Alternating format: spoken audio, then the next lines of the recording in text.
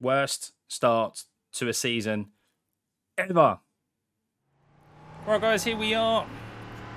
First race of the season, LMP3, and I am starting dead last. At a track that is notoriously difficult to overtake on. So we will see what we can achieve. Very much going to be a race of survival. And see what can happen. GT4 is getting awfully close there. So, yeah. Let's see what we can do, guys. Wish me luck. Go, go, go.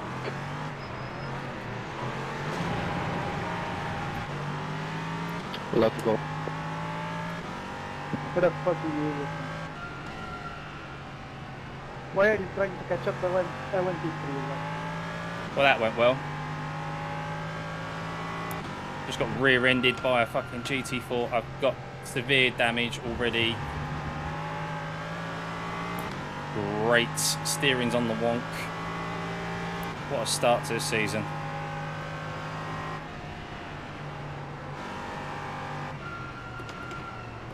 Right side. Hold your line. Still there. What the Clear hell? right. Seriously.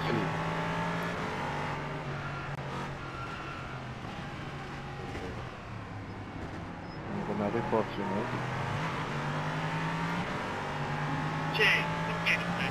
Oh, they're so down on top speed.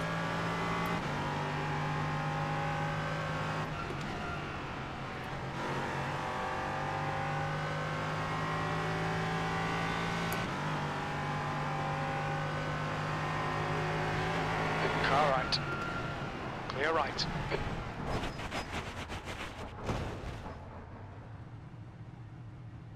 You got loads of fuel.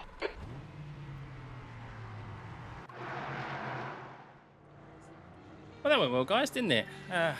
Jesus.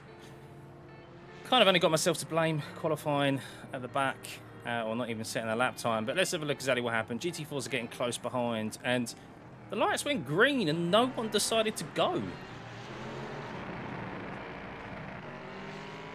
And Let's then, go. yeah, by that point, What the fuck are you?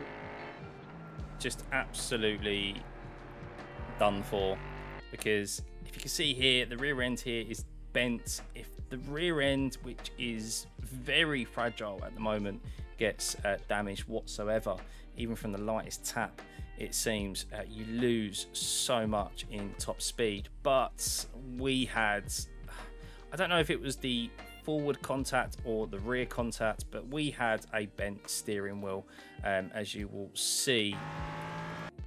You can see there from the steering angle that it's on the wonk. Just a real shame to start off the season. Let's rewind it back, and I'm pretty sure we got damage from contacting this guy here. So let's slow it down. I mean, lights have gone green by this point, and I'm having to brake. And yeah, look, front end's already smashed in. I don't know if that was where we got the steering damage or if it was from behind, but that was kind of the knock-on effect. Was I the cause of the initial contact with GT4s?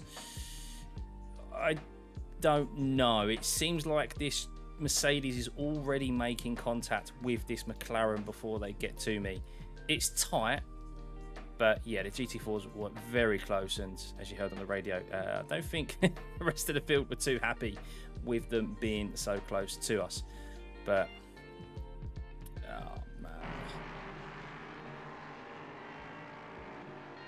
yeah, not good, guys. Not good. If we just forward it on, and I mean, the only reason I've caught these guys up here is because they're all fighting and lifting off the throttle. I thought, sod it, I'll try and go around the outside here. I braked maybe a little bit later, and the car just didn't want to turn my head. Obviously, with the steering broken as it was. So yeah, completely balked by that point. So yeah, on to the next one, guys.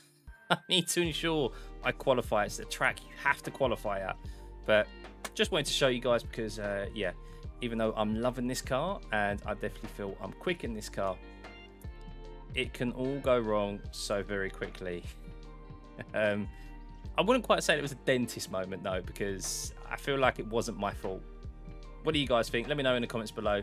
Yeah, remember to hit the like and subscribe button, because we'll be back here for sure completing a race.